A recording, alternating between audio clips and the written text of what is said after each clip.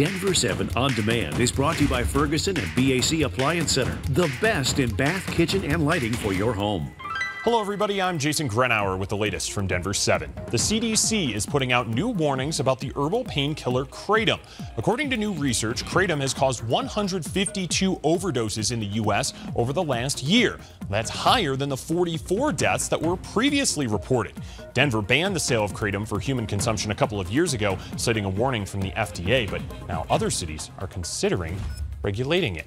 Let's see, this video should serve as a reminder to keep your small pets close. Carrie sent us this video of her new puppy in Cherry Creek and a hawk just sitting there staring at him.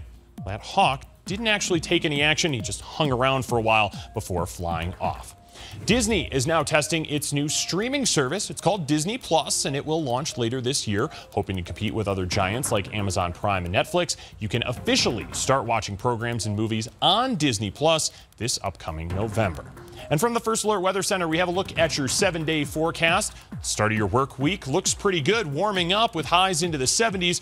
We do have the chance for some showers, especially into Wednesday where the temperatures dip, but then they come right back up. And look how gorgeous of a weekend we have on tap for you. Highs approaching the 80-degree mark there on Saturday. This has been your Denver 7 On Demand update. Thanks for joining us. Check back here a little bit later on tonight for another update. Don't forget to download that Denver 7 app for breaking news and alerts. I'm Jason Grenauer.